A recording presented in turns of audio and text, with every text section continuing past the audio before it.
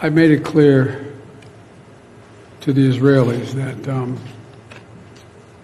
to Bibi and to his war cabinet that I think the only ultimate answer here is a two-state solution that's real.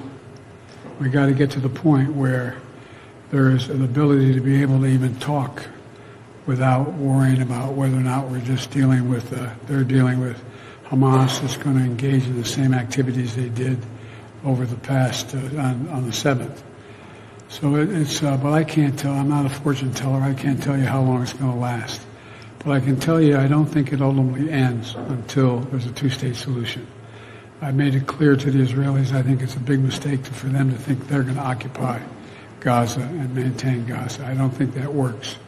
And so I think you're going to see efforts to bring along, well, I shouldn't go into it anymore because that's been things I've been negotiating with Arab countries and others about what the next steps are.